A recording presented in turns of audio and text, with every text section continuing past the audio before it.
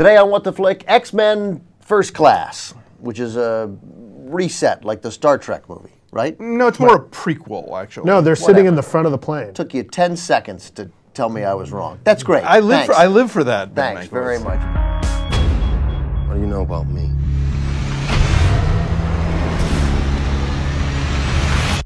Everything. Ben Mankiewicz, Alonso, Matt Atchity. Alonso has a last name. It's Duralde. Which But one he's of you going to guys- go by Alonso, from now, like Madonna. With an asterisk, maybe, yeah. A new species is being born. Help me guide it. Shape it. Lead it. This is a prequel to the X-Men series. It's basically how the band first got together, how Charles Xavier became Professor X, how Erik Lensherr became Magneto, yada da da da. Sounds like Star Trek It's to me. mostly, but they're not rewriting it. They're just telling you how it all started. Whatever. It's mostly set during the Cuban Missile Crisis, which, as this movie posits, is actually begun by a former Nazi war criminal, mutant mastermind who wants to goad the U.S. and Russia into a nuclear war so that all the humans will be killed and the mutants can take over the Earth. Can Professor X and Magneto stop him? Time for the tour. You have no idea what I'd give to feel Normal. You want society to accept you, but you can't even accept yourself. Should we have to hide? Tomorrow, mankind will know that mutants exist. They'll fear us, and that fear will turn to hatred. Not if we stop a war. Not if we risk our lives doing so. We have it in us to be the better men. We already are. You had some problems, Alonso, with the sort of the look of the movie, which I thought was pretty cool. No, I thought the film looked great. There were some specific choices about the period that kind of bugged me. Because for me, I hate a movie where it's set in a specific year and they sort of use the whole decade as a template. So like, this is 1962, which is way different than 1966, for instance. So like, mini skirts would not be as high in 62 as they were later in the decade. 62 was really sort of still the 50s. Exactly, yeah. And so like, you know, when they show you the room full of CIA executives, those guys should all look like Robert McNamara. They should all look like the Kennedy cabinet, those guys with the high-end tights and those, you know, Dean Rusk glasses and stuff. And they just kind of wobble on a lot of stuff like that. And it's a minor point. I really enjoyed the film for the most part, but that was just a little detail that kind of, you know. I actually, there was a point that actually kind of brought me out of the movie along those same lines. I really did enjoy this movie, but there was the scene in Vegas where they've got all the bigwigs that go into that room with all of the scantily clad girls, and they're playing Palisades Park. Those guys would not be listening to rock and roll. That really bothered me, but that's a minor thing. Like, those guys would be listening to like Frank Sinatra. Yeah. Right? Like, that's what would be playing there. The Victimone. Right? Yeah, like, yeah. that'd be the equivalent of taking a bunch of bankers to a party now and be playing speed metal at them. Like, it wouldn't happen. Well, it was the Hellfire Club, so maybe they were whatever. feeling decadent. I don't know. You know, but that's a minor thing. Yeah, I these are- really did like this movie. I thought There it we did a go. great Okay. job. I really liked it. I thought the action was great. There were some Yes. good laughs in it. You know, the cameos weren't particularly intrusive. There were fun little in-jokes in there. Cameos related to the Later. earlier X-Men. To the earlier X-Men. Right. You know, they've gone so far, you know, as somebody who read the X-Men a lot and knows kind of the history of that team and collected those comics, they do take a lot of liberties. So for those people that are out there that are really fans of the X-Men, this isn't really the first class. It's the movie narrative version of It has, how it began. I have not read comics because I'm a grown-up. And I started as a grown-up. I was drinking coffee and reading the Wall Street Journal when I was like 4. Yeah, tell us about baseball, Ben. Okay, so, but my understanding is this is a complete retooling of the narrative of the X-Men. For the most part. For the most part. Of the narrative that's in the comic books. That's what I mean. It does set up the narrative that the movies Right. have been doing. So it kind of it gives you the first appearance of these characters and what their earlier allegiances were based on what they would necessarily become And later. from what I've read now about what the comic books set up, this one is way better.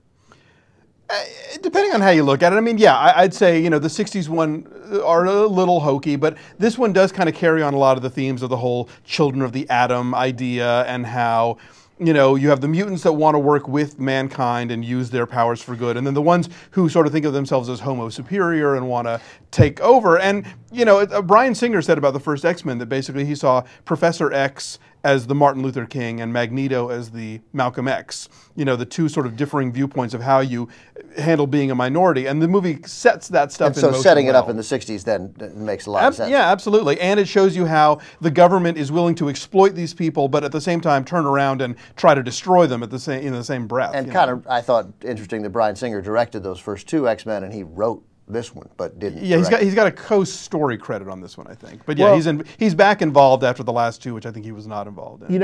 One of the things that I think works about these movies and that they don't shy away from, the comic book has a history of being really a treatise on race relations, especially in the 70s and 80s. And the movies kind of changed that up. The first two movies, Bryan Singer's movies, almost, especially the second one, kind of almost makes it about, there's this parallel to gay rights. Especially the line in the second one where Iceman's mother says, have you ever tried not being a mutant? This one goes back a little bit more into the classic idea of race relations. They really play up the idea of Erik Lensherr, Magneto, being a Holocaust survivor. Right. And you really see that drives his feeling. There's a guy who really is probably wakes up and goes to sleep thinking never again. Right. And you really see that in his character. The other thing about Magneto in this movie is, he's played so well by Michael Fassbender, who, as I'm watching this movie early on, I'm thinking, there's a guy who could be James Bond. Totally. They've got him in the 60s style. There's a scene straight out of Dr. No in the movie. Right. Straight out of Dr. No. Yeah. Totally. And these guys are, and both Bryan Singer and who directed it? Matthew Vaughn. Matthew Vaughn. Both of them are huge Bond fans. Yeah. It's purely intentional. Yeah. Definitely. I really like this movie. Very much the wetsuit kind of 007 absolutely. stuff, Now, my only complaint with this movie is I felt like there wasn't a lead character. It was hard for me to get behind both Professor X and Magneto to a certain extent as the hero. I had a little bit of trouble with that. Well, there's a lot of characters, and it does feel a little diffuse at times. What bugged me more was I thought there was some real miscasting going on here. I think Kevin Bacon's a really talented actor. I would not go to him for my Nazi war criminal, mutant mastermind role. I just try to take over the world. Yeah, there's something a little too white bread about him for that. And then also January Jones, bless her heart, real pretty as Emma Frost, but again, when she's not doing Mad Men, she's not a good actress.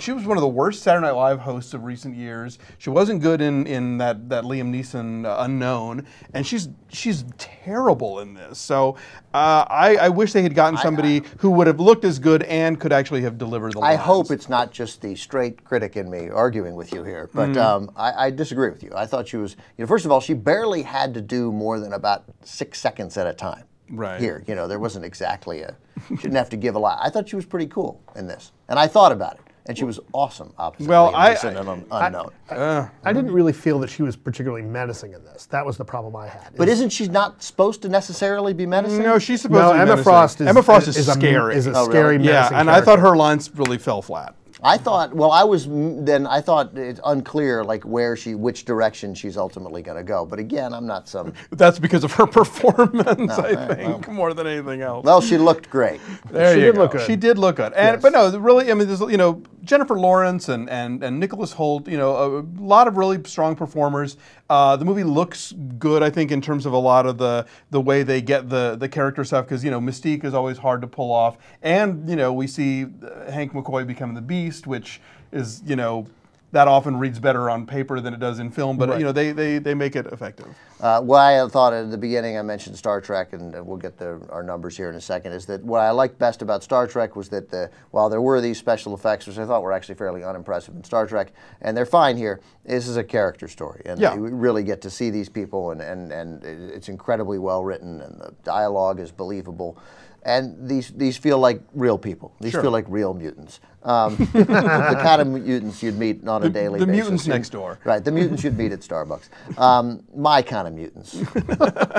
Good mutants, neighbor mutants. So that's why I baseball players. Exactly. That's why I liked it, and I could identify with these freaks. I liked it. I liked it much more than I thought I would, and I know nothing about the comic books, and don't ever. And you don't need to. You don't need No, to know. this is its own separate thing. And though at I've this seen point, the other three movies, obviously, it makes no difference whether you have or not. I don't think it would even necessarily add to your enjoyment. Maybe a little bit because of the cameos, which are fun. So anyway, I gave it nearly an 8. Gave it a 7.9. I dialed down a little just because I think it's not as good as the first two. It's definitely better than Last Stand and Origins Wolverine. So I would say a 6.7. Have there been 4? Well, if you count the Wolverine movie, yeah, 4. So this is the 4th, though. This is the 5th. This is the 5th one. It's the 4th one. No shit, about the whole really? group. Yeah. I thought this was the 4th. X-Men Origins: Wolverine. That was. And so there were 3 before that. 3 before that. I shouldn't have this as a professional call. Okay, all right. Way to do the research. I did enjoy this movie. I found that there wasn't a hero to really follow and get behind as you get. They use Wolverine for that in the first 4 movies, I guess. And so that You took say so. I assure you, there are 4. So I give this a 7.5.